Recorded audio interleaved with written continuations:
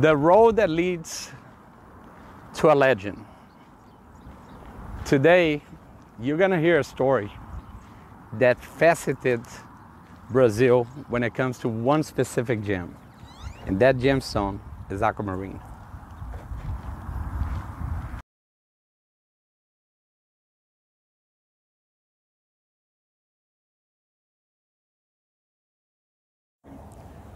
What a beautiful day to talk about Aquamarine. And if you don't know me, I'm Tanner Denise, and I'm here to share a story about a legendary gemstone, which everything in this story is a must. If you love gemstones, if you love minerals, you gotta know the story. The story today is about an aquamarine, not just any aquamarine, an aquamarine that facets what Brazil is known in terms of high quality and high-end gemstones globally. Brazil is the #1 producer of this beautiful gemstone from the beryl family called Aquamarine, which is the same family of emeralds, goshenite, bixbyite, pezotite, yellow beryl, heliodor, and many others, right? But for me, there are only one king when it comes to beryl, and that king is Aquamarine, Brazil being the #1 producer, followed by Madagascar, India, Pakistan, Nigeria, and Mozambique. These are the big players when it comes to aquamarine. But if you're the biggest producer, it's expected for you to produce some of the most magnificent specimens in the world. And in this case, wasn't different. Listen to this story. In 1980, in a city called Pedro Azul in Minas Gerais, there was a mine there, pretty known, okay, but not super famous, not like a Santa Maria mine. Was known for a good quality aquamarine, sometimes pieces of 20 carats, 30 carats, was not uncommon to find out of this specific production in Brazil. But imagine this. This is where the story starts. Imagine you're a miner, okay, and in Brazil called garimpeiros, is the miners that they go in, they literally hand mine for this material in the pegmatite tunnel, which sometimes can go yards or feet and feet and feet down the tunnel. Not only long, but you can go deep, deep. We're talking easily 200 feet down the earth, in all by hand chisel, right? So imagine, one more day, going to work, all the guys, the group, talking in the morning, and when they start chiseling the pegmatite, which is a very hard rock, one of the guys just said, stop everything. Stop everything. Cut the machines, it's too loud. Call the owner, because I think we hit something here that I never seen in my life. And they start slowly chiseling those gemstones in the rock, in cleaning. They came across an aquamarine in meters. You're looking about 1 meter, 91 centimeter, which I would say was 30 inches in height. Now imagine 10 inches on the specimen itself, on the thickness of the crystal. And that material, because it was one of a kind, and the world have never seen an aquamarine. Please understand, we're not talking about the size of the aquamarine. It's a whole group of specifics of this mineral that made this the #1 aquamarine ever produced. Because it had the size, it had the color, and most important, it had the clarity. So guys, normally you gotta choose.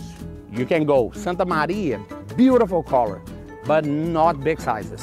Or you can go, for example, Santa Teresa, right? We love Santa Teresa. It's a beautiful light color aquamarine. You can find 500 carats, you can find 300 carat pieces, but not saturated in color.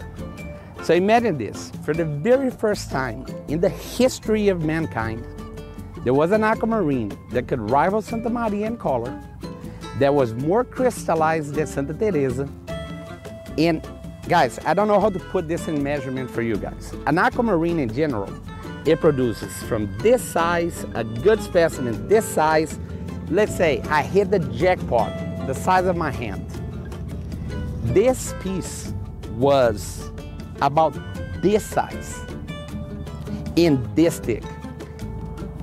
For a piece like this, understand that the process of taking out a piece like this is very slow, right? But I understand the guys. It's like, oh my God, we hit the jackpot. We're gonna go, everybody buy a house, everybody's gonna buy a car, the excitement there. It breaks my heart to say this, but on the process of extracting the piece, they broke the aquamarine in 3 pieces, which in one side, even though it's sad, but if you kind of look, it was good. That gave the opportunity for people like us to own pieces from that specific piece, which, let's put it this way. Piece number 3, which was the bottom of the tail of the aqua, was the most included, but produced clean material that was cut in oval, trillion, pear cuts, and they were sold all over the globe. Number 2, or piece B, was slightly better in clarity, but the color uniform through the piece, okay? It was then cut into some larger pieces from compared to the part C of the parcel. And those pieces, they mainly ended up in the Italian market, in the Japanese market, also in the American and German market. The question is, what do we do with the king or the queen of the collection, right? That piece, there were not 100 buyers for a piece like that. I gotta be honest with you. It's like when you're talking about a piece that is, let's say, $500,000 parcel, $1 million parcel, even back in the 80s, I could name for you easily 50 companies that could hand on the pocket and buy that piece. So imagine that a legendary aquamarine like that, we're talking the best, the biggest, the most expensive aquamarine ever produced, you gotta have a specific buyer. In my opinion, I think the guys, they rush too much in selling, because from what I heard, okay, please understand, that aquamarine was produced 3 years before I was born. So imagine this. There was a guy, a buyer from Teófilo Otoni, Minas Gerais, which is very close to my hometown in Brazil, that he was at the mine when they produced that piece. He made a couple phone calls here and there. He raised some money, first buyer. And then he went to Teófilo Otoni, second buyer. And then eventually, it ended up in the hand of a tycoon when it comes to aquamarine in Brazil, which is Senhor Agenor Tavares. Agenor Tavares, he was the patriarch of this Tavares family, which I did not have the pleasure to meet him, but I do have the pleasure to say that his son, his nephew, that today are the guys in the business. They are very good friends of mine, especially Emerson Tavares, if you watch it. Hello for you, Oswaldinho Tavares, if you're watching. These are my brothers from different mother, right? And up to today, due to that, I would say they were known for aquamarine, but not as known as they became once they purchased this specific aquamarine that was named, understand, not many gemstones, colored gemstones receive a name. That's mainly known for diamonds, like you have the Jubilee, and you have the other diamonds that are well known, and they have names that you can search on the web for a specific name. In a colored gemstone, to receive a name that is worldwide recognized, a worldwide spoken, that's as rare as an aquamarine like that. So the name was given Dom Pedro, if you don't know, the second was the last emperor for Portugal to reign in Brazil. So it was named after him. And eventually, Agenor Tavares, with his contacts that he had, understand, one of the biggest gem dealers that ever existed in Brazil, he had some of the biggest customers in the world on his pocket. And he made one phone call because, understand, a piece like that is one of a kind. So you gotta make one phone call. You can't waste time and call it 3, 4, maybe guys. He knew exactly who was the gentleman.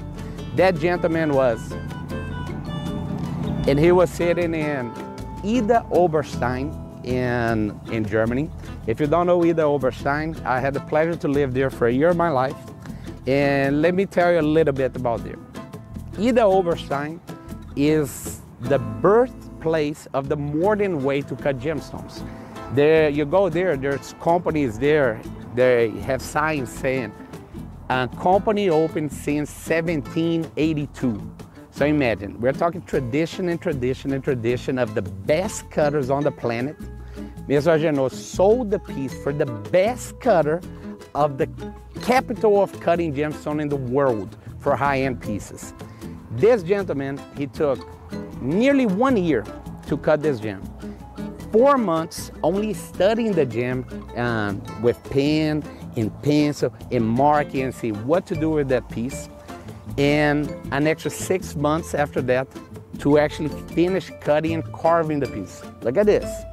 I said cutting and carving the piece. This gentleman, this master gem cutter, okay, let's put it this way. You like Star Wars? I love Star Wars. Imagine that he is Master Yoda, okay, for cutting gemstones. As he said, and this became very famous, he said, if I trace the money, I lose the beauty. So what is more important? Let's chase the money or let's chase the beauty? I'll tell you this, if he had chased the money, maybe this wouldn't become what it is today in the world of gemstones. It wouldn't be sitting in the Smithsonian today in public exposition as one of the key pieces in the mineral department in the Smithsonian in the US. It is a piece that has been in France, it's been in Italy in exposition, it's been in Brazil.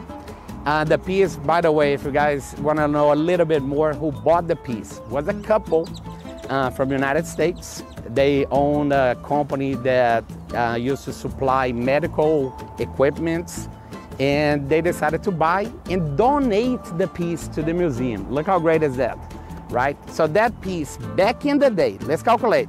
Do you think $500,000 is a lot of money? Would you say $1 million is a lot of money? So imagine $1 million back in 1980, when $1 million was $1 million.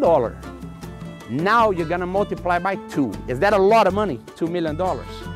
I'll say $2 million will change anybody's life that never saw that kind of money in their life. Today, imagine back in 1980. Now, imagine that multiplied by 2. That piece is the record breaker up to today. Even today, there's not a single aquamarine that was sold in a single piece for over $4 million. And that number stands as a record since 1980. And I don't think any aquamarine in the world is gonna break that. So that being said, I urge you to have a look at some pictures here. I wanna say Fifi, hello, Fifi is a dear friend of mine. He gave me a lot of behind the scene information about this. I want to say thank you to my brother Tanit, which he made a diligence with Agenor, nephew and sons to gather the real information about this. I know you can find little videos here and there. I wanted to make a more comprehensive video talking about the mining, talking about the city, talking about the size, and most important, it wasn't just the size. I found an aquamarine that actually was 3 times the weight of that piece in a single piece in Cumaru do Norte. But by no means that aquamarine would ever yield me a piece that was a quarter of the size of the Dom Pedro aquamarine in terms of clean material. So Dom Pedro is the #1 because it had the size, the clarity, and the color. And by the way, Dom Pedro is the name of the rough after our super Yoda master gem cutter from Ida Oberstein. He finished cutting. He renamed the final piece as Ondas Marítimas, is a Portuguese name. That's how you're gonna find an exposition in the Smithsonian. I highly recommend you go there. There are a few pieces that my family personally donated to the Smithsonian. So if you have the chance there, look for Denise's donation pieces and stay tuned for the next. But before we leave, don't forget to hit the like button and subscribe so we can keep doing amazing stories like that. Thank you very much. See you the next time.